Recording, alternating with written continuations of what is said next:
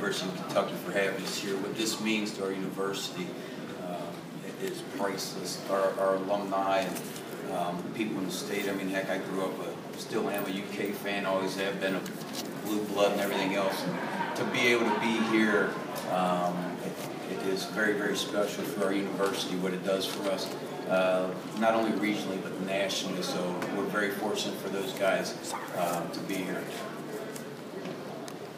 Questions? You played Purdue to a one-point game. What's the difference in talent level here? Tremendous size. They're very, very skilled. The size, I mean, it's unbelievable the size. We couldn't simulate this in practice, and we tried. We built some extensions in every game. We had these extensions about 3-4 feet long, made up hands.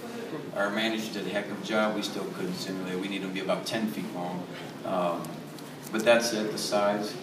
And Purdue plays tremendously hard. I mean, they really do. They're a heck of a basketball team. Kentucky's so big and skilled at every spot, and they just keep coming in waves at you.